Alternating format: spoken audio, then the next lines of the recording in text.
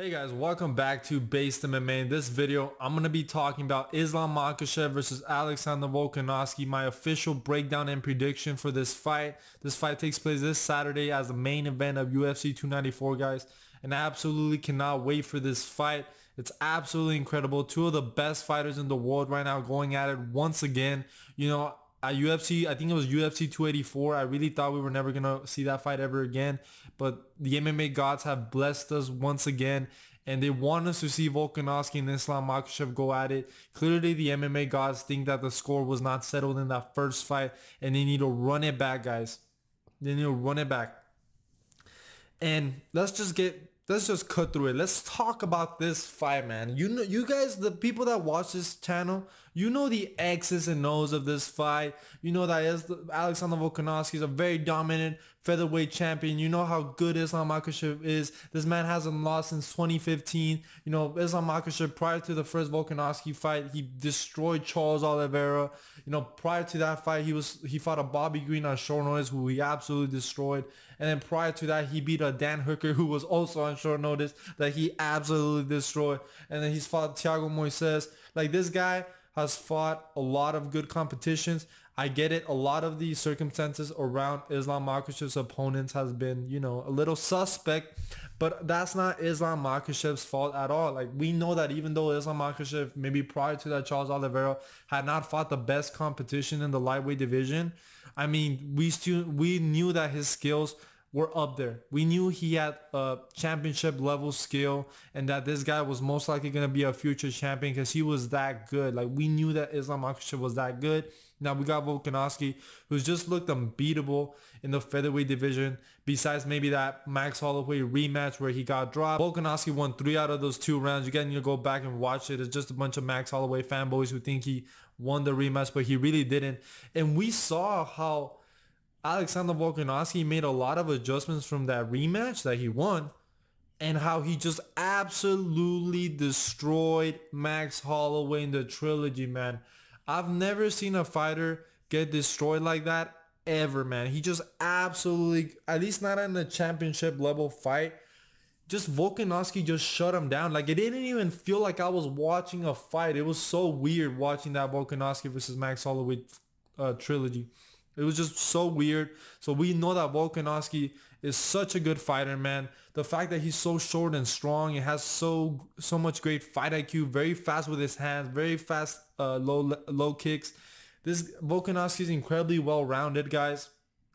And, I know a lot of people, the MMA community, because I've been watching a lot of prediction videos leading up to this card. I mean, I watched the Lucas Tracy. He feels that Islam Makhachev is going to knock out Alexander Volkanovski. I think MMA Guru feels the same, if I'm not mistaken.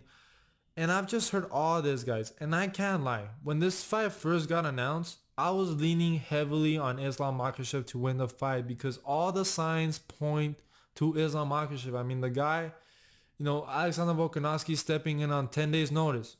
Prior to that, weeks prior, I think like a month or 2 ago, Alexander Volkanovski had hand surgery, so we don't know how well he's been recovering. We don't know how hard he's been training. We know that the guy trains every day to stay in shape, but that doesn't necessarily mean that he's in fight shape. You know what I'm saying? So that is taken into consideration. The fact that Islam Makhachev in that first fight in Australia didn't rehydrate properly, because I think the rehydration clause is shorter in Australia and Perth. So that is also taken into consideration. We know that Islam Makhachev in Abu Dhabi, he's going to be able to rehydrate properly, and he's going to be a lot stronger coming into this rematch.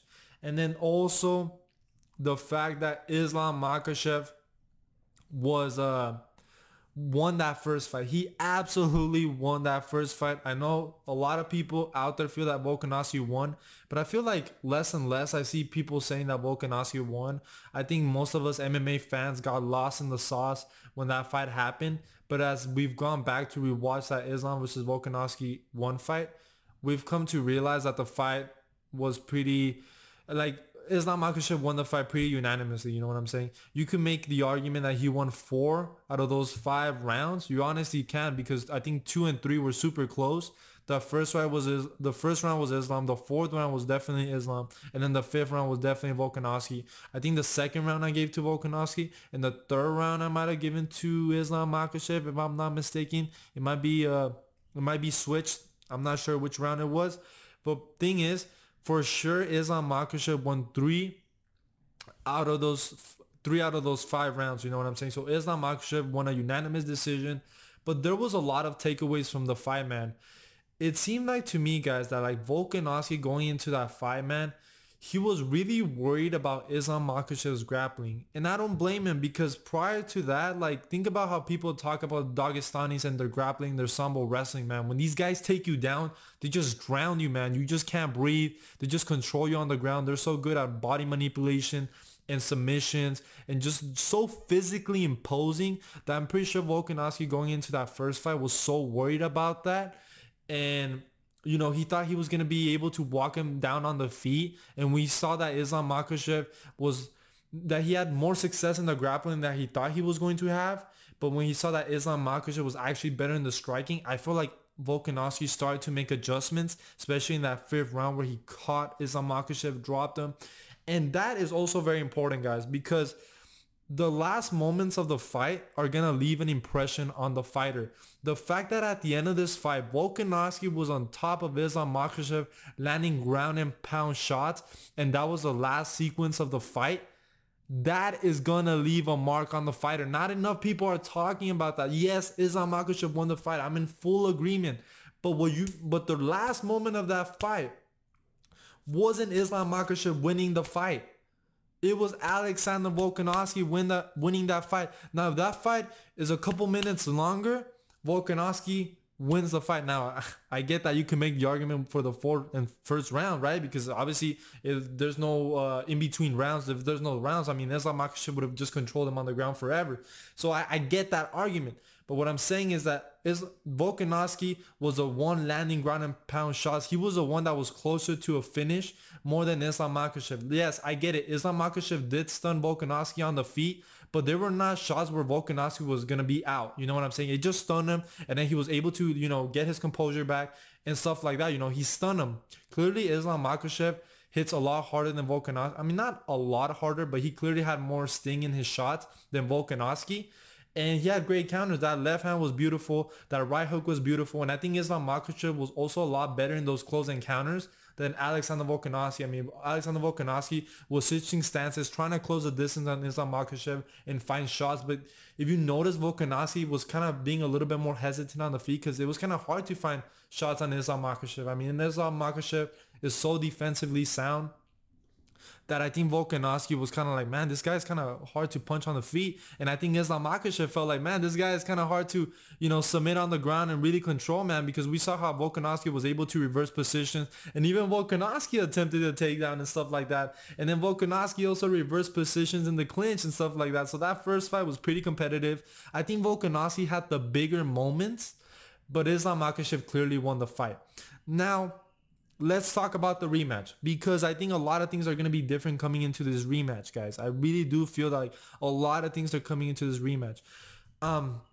Like I just mentioned, I think Islam Makhachev is going to go into this fight a little bit stronger. So I feel like if Islam Makhachev is able to take the fight to the ground, he's going to have more success than he did in that first fight, because one, Islam Makhachev is going to be bigger. I think Volkanovski's cardio is not going to be as great, and he's not going to be as big as he was in that first fight. That's something to take into consideration. But I think Volkanovski, he's going to take more risk in this fight, guys. And he said in an interview that he's going to take more risk. And that's something that I even said when the fight originally got announced, where I felt like, okay, this fight is not going to be the same as the first. And I'm calling it right now. I'm going to be very surprised. You guys are going to come back and clown me after Saturday. I'm going to be very surprised if this fight goes out of the third round. I really do not see this fight going the distance. Somebody's going to get a finish here. And I'm going with Alexander Volkanovski to get a KO TKO in this fight, guys. I really do believe he's going to find the shot. And I believe that Alexander Volkanovski will not have taken this fight if he didn't feel like he was going to win the fight. Like, I feel like Alexander Volkanovski, after that first fight, he realized like, man, I was so worried about his grappling, about how strong this guy's gonna be when he takes me down, that I feel like it made him a little bit more hesitant on the feet, and it just made him a little bit more hesitant to take risk. And I feel like sometimes in the moments where he did stun Islam Makhachev, he kind of like would freeze and look at his work. And something that I noticed about Alexander Volkanovski against Yair Rodriguez is that Alexander Volkanovski just looked a little bit more aggressive to me. Or am I crazy, man? He looked like he had a little bit more venom. He looked like he was like, okay, I'm not here to have a chess match. I'm here to hurt you. I'm really here to hurt you. And we've seen that Alexander Volkanovski is capable of hurting Islam Makhachev on the feet. I mean, that was the last sequence of the first fight. So I think that's going to be very important coming into this fight, guys. And ultimately, I'm going to go with Alexander Volkanovski to be able to find the finish, KO, TKO. I know this is going to, it's a hot take right now. I can't lie. It's a hot take because all the MMA community, all the YouTubers you guys probably watch are picking Islam Makhachev to submit or KO Volkanovski. And I was on that side. I was on that team. I was one of those people when that fight got announced, guys. But when I've thought about the matchup, guys, and I can't lie, I have to trust my gut, guys. I have to trust my feeling with this fight. I really do believe that Volkanovski is going to be able to get it done in this fight. And it's going to be absolutely incredible. And, we have to, look, I get it. When it comes to this predictions and all that, we like to take the logic and all this stuff into consideration, which is good, right? The fighters' past fights, the style matchup and stuff like that. But sometimes you also have to go with your gut, man. Because, I mean, how many people really picked Sean Strickland to beat Israel Adesanya? But if you really thought about the style matchup, like if you really would have thought about the style matchup, you could see how Sean Strickland can make it hard for Israel Adesanya. I mean, Israel Adesanya has never had the best boxing. Sean Strickland is pretty defensively sound. I know a lot of people were remembering the Alex Pereira, and a lot of people use MMA math such as, well, if Alex Pereira kills Sean Strickland and Israel Adesanya killed Alex Pereira, well then Israel Adesanya is gonna kill Sean Strickland. That's, you know what I'm saying? But we've seen how the sport does not work that way.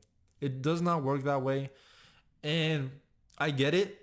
We're seeing the two best fighters right now. It's not like Alexander Volkanovski is this crazy underdog. I mean, he's a plus 185, which is not crazy odds.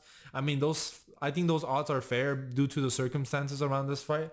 But like I said, I just think like even the Aljamain Sterling versus Sean O'Malley fight, guys, I remember that fight week, I was leaning heavily on Sean O'Malley, guys. I just had a feeling that Sean O'Malley was going to be able to find the shot.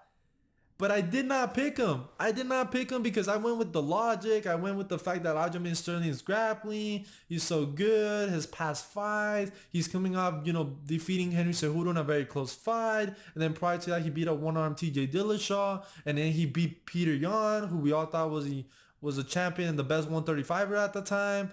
So all these things, we looked at the resume. We saw how Sean O'Malley, he had just been through a controversial decision against Peter Yan, where a lot of people thought he lost. And then prior to that, he had a no contest against Pedro Munoz. And then before that, he was just fighting unranked fighters.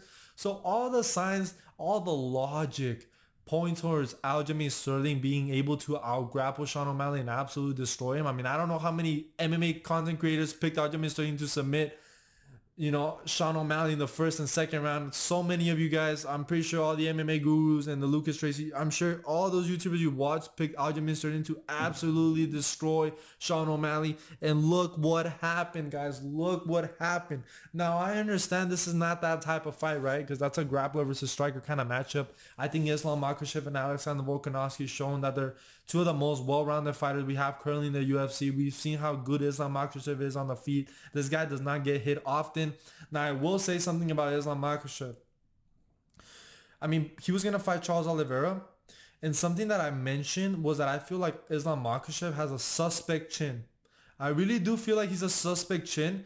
The reason we don't see this man get TKO'd is because he's so defensively sound. But I feel like when you land clean on Islam Makhachev, he does not take punches well, guys. And like I said, I think Alexander Volkanovski is going to be able to find the shot.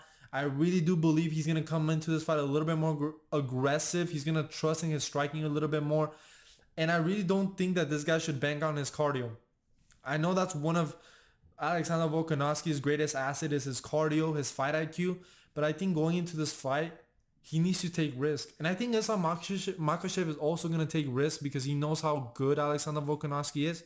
So I'm very curious to see what kind of game plan Islam Makhachev implements in this fight. I could see maybe Islam Makhachev trying to grapple in that first round to really tire out Alexander Volkanovski in those grappling exchanges, because he knows that Alexander Volkanovski is not necessarily in fight shape. He's not gonna have as good a cardio as he did in that first fight, guys. But like I said, I get it. Everything is stacked against Alexander Volkanovski in this matchup. But I have to trust my gut. I really do. And I truly do feel, guys, that Alexander Volkanovski is going to win this fight. It's going to be crazy. It truly is going to be crazy. Now, if Islam Makhachev, comes on Saturday, ends up winning, you could come back and clown me in the comments. Who cares? But I keep it base here, and I'm going to stick to my gut, and I'm going with Alexander Volkanovski to win by KO, TKO. I think he's going to be able to find the shot. I think he's going to be a little bit more aggressive. He knows the adjustments he made. He knows the adjustments that he needs to make after that first fight. I think Islam Makhachev is also going to make a lot of adjustments. But if you think about it, I mean, Islam fought a pretty good fight in that first fight, and he was still able to get the decision. And I think Volkanovski, after that first fight, you could tell, man, when he was walking to the locker room, he was like, man, I could have done more. I could have done more, because I really, like I said, guys, I really do feel like that grappling, that fear of Islam Makhachev's wrestling did play a factor in that first fight that just made Alexander a bit more hesitant. And I think coming into this fight, he knows how Islam Makhachev feels when he takes him down. He knows. You know what I'm saying? He knows, and he's not going to play that game. He's here to hurt Islam Makhachev. And like I said, I'm going with Alexander Volkanovski to find the shot. And you, baby, it's going to happen. It's going to happen, guys. That's just my overall thoughts on this matchup. Islam Makhachev is a great counter striker, so I do think that Volkanovski needs to be a little bit hesitant. Not hesitant, but he needs to be a little bit careful closing the distance. But I think Volkanovski is going to have greater shot selection this time. I think he knows what he needs to do. I think he knows the success he had in that first fight. And yeah, guys, that's ultimately my prediction for this fight. I was taking so long to make this video, guys, because I kept going back and forth, man. And it wasn't until this morning that I felt like, yeah, Volkanovski's going to get it done. Volkanovski's going to get it done. And I was like, yep, I'm going with him. I'm going with Volkanovski. I'm going against the grain here. And I truly do feel that way, guys, because honestly, if I still felt that Islam Makhachev was going to win the fight, I would pick him. I really would pick him. But I truly feel now that Alexander Volkanovski is going to win the fight. I think he has the skills to do it. I think just due to the way the guy's built, he's just so hard to out-grapple and really submit. So I don't really see Islam Makhachev submitting Volkanovski. I think if Islam Makhachev ends up winning, it's going to be with a knee. It's going to be in a clinch. He's going to find a shot. Whoever ends up winning this fight, I think it's going to be by KO, TKO. I think I could agree in that sense. Like, whoever ends up winning this fight is going to be by a KO, TKO. And like I said, I'm pretty confident this fight is not going the distance. And I'm going with Volkanovski to be able to find a shot. I think he's going to be a little bit more aggressive. I think he's going to be dangerous in this fight, like he said in that interview. And I'm all in Alexander Volkanovski to win this fight, guys. So yeah, guys, that is my prediction. Please make sure to like and subscribe. Thank you guys for watching. And I'll see you guys in the next one.